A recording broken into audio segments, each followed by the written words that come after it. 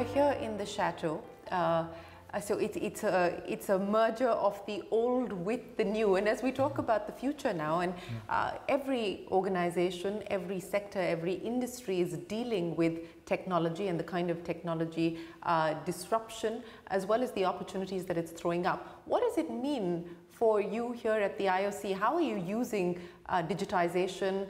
Do you have a view on what AI could do in terms of shaping the future of the games? That's a big topic, you know. First of all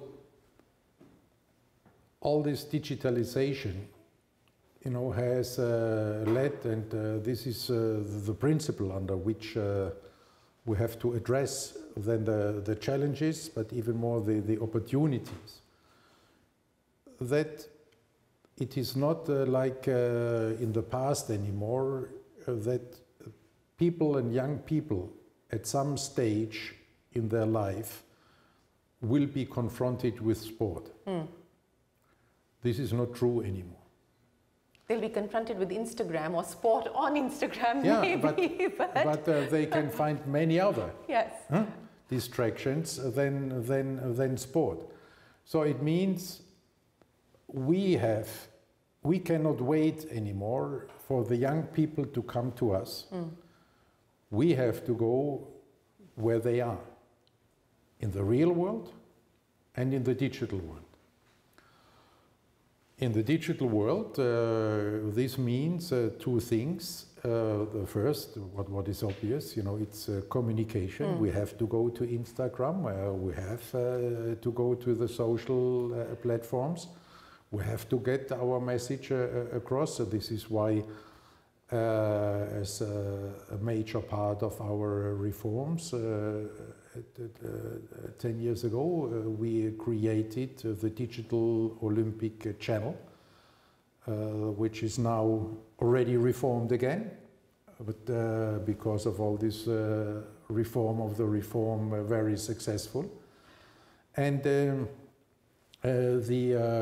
other is that we have to embrace the appearance of eSports, while again respecting our values.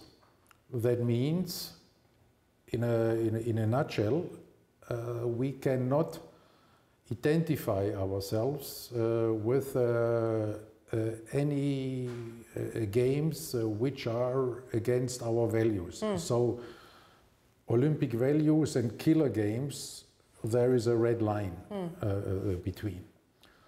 But we can embrace, in particular, virtual sports, means where the physical activity is still existing. Take cycling. You know, you can have cycling programs digitally, which are as demanding as somebody cycling on the road. So why? So simulated online. Yeah. How could we ignore this? You know, and you have these competitions. You can. Today, you can cycle your own Tour de France at home with a digital program, and you can even compete with each other. And there are these competition groups. So is that the future? Are we likely to see virtual sport being included at some point? That is clearly part of the future. Because it's not only cycling, even now in combat sports, you're going to see it, and we have, you know, started to embrace, to appreciate this development. And just a couple of weeks ago, we had in Singapore for the very first time an Olympic eSports final week, where there were competitions in particular in this kind of virtual sports, but where we also continued and deepened our dialogue with this industry, with the publishers and with the gamers and everybody involved. We cannot ignore this. So online gaming at some point in the future could be part of the Olympic Games? Online sports. Online sports, that will be a decision for the future, and this is, this eSports finally is a kind of testing the waters. We have to see how it goes, whether these the virtual sports do really keep or gain more attractivity, because we also have to see that the virtual sports do only have a very small market share in the overall e-gaming business.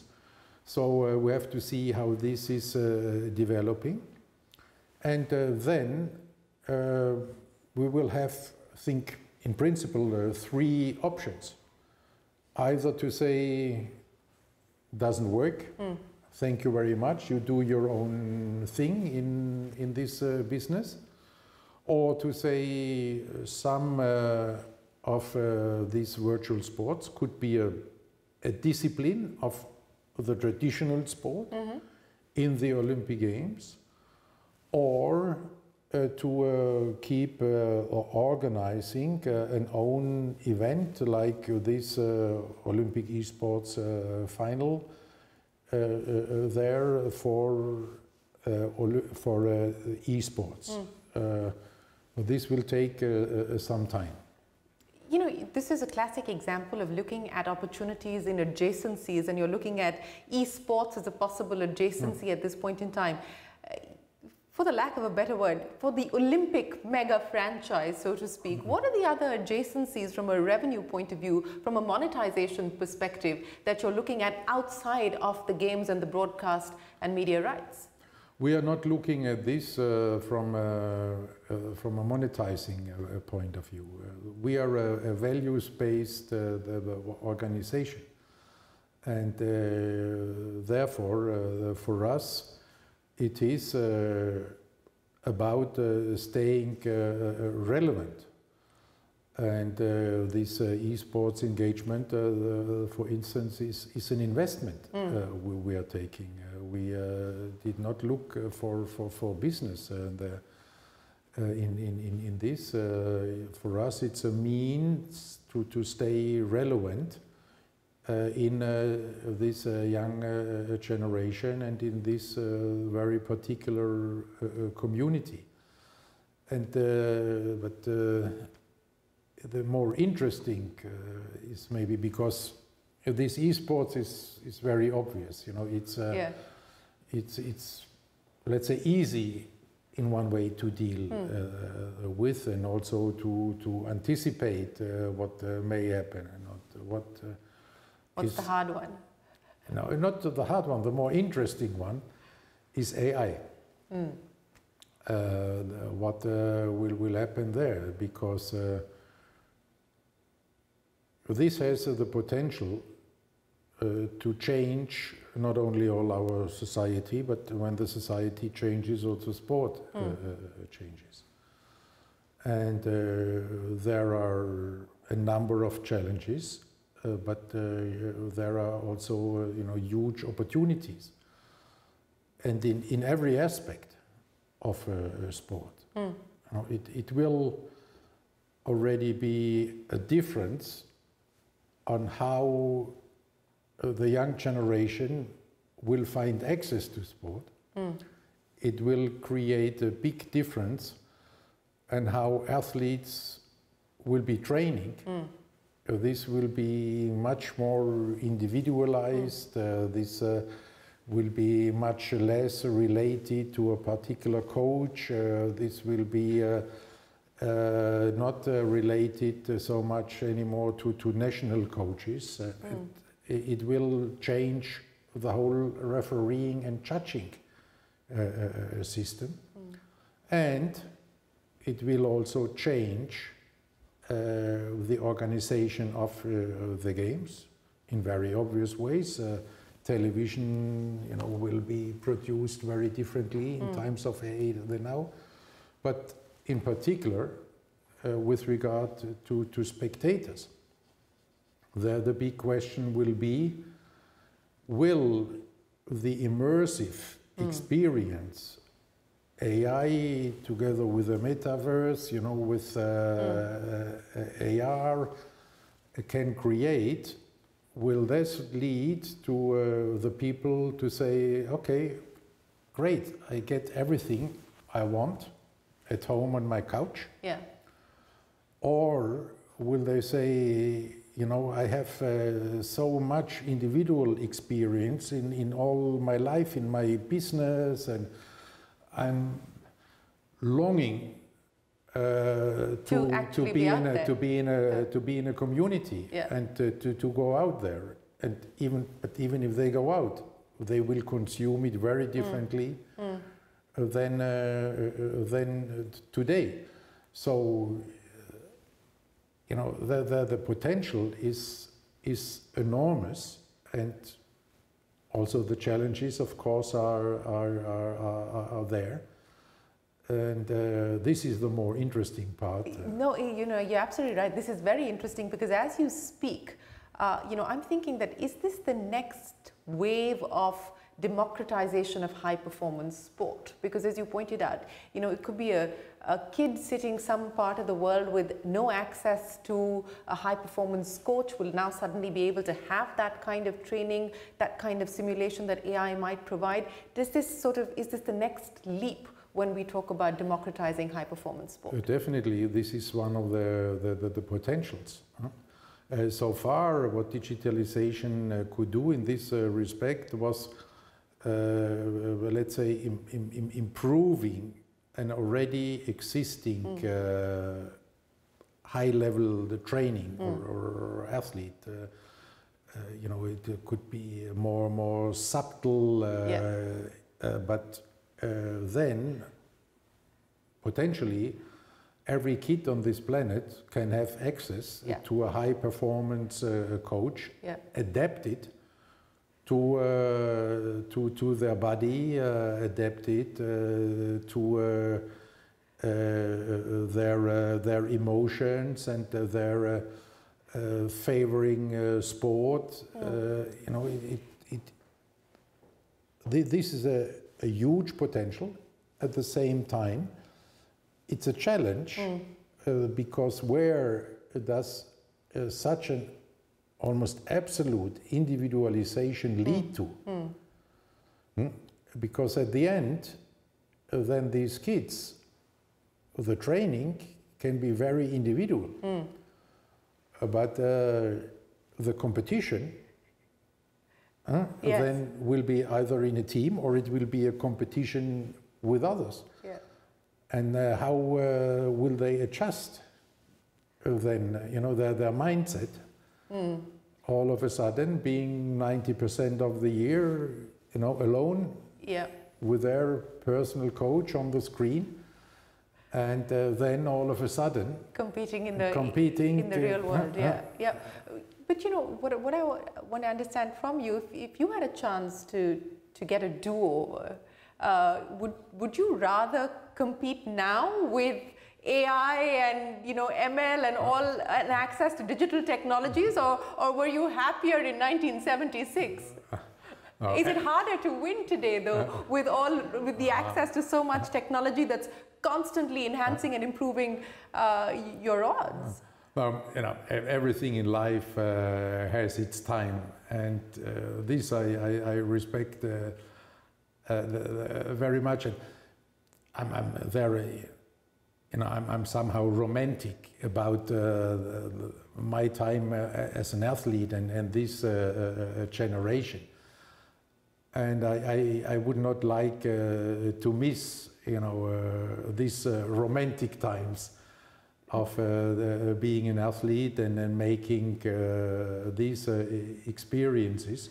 But I would also not like to miss the opportunity I have now to help and to contribute to prepare the sport for the future.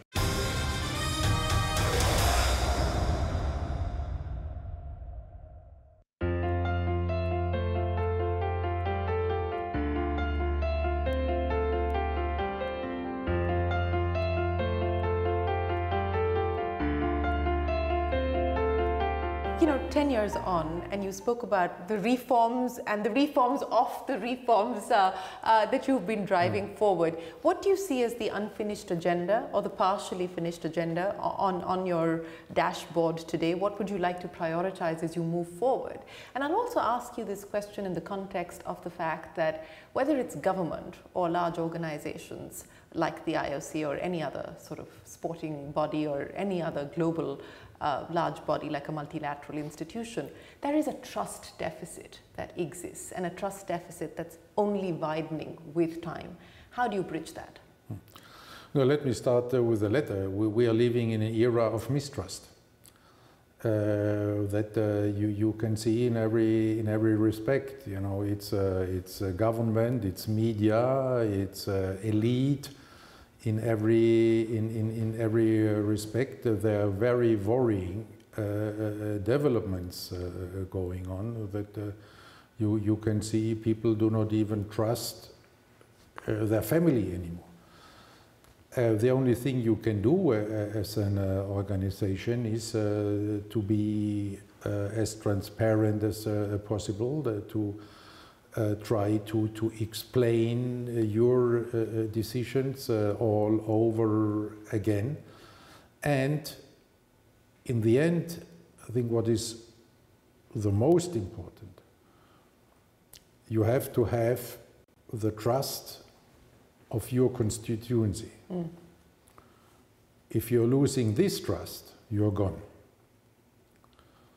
You have to make sure that within your organization that there is trust, that there is confidence. You need not always to be of one opinion, but you must have a base of respect and trust in each other. If you don't have this, you will be gone more sooner than later. With regard to the reforms in our times are always work in progress. Our time is so disruptive that you can never say, you know, this reform now, this is done and this will stay for 5 years even, you know. The times of plans and budgets for years are over. This is all more illusion, you know. If you think, you know, your budget in a company or in a government from 5 years, 5-year plans or so.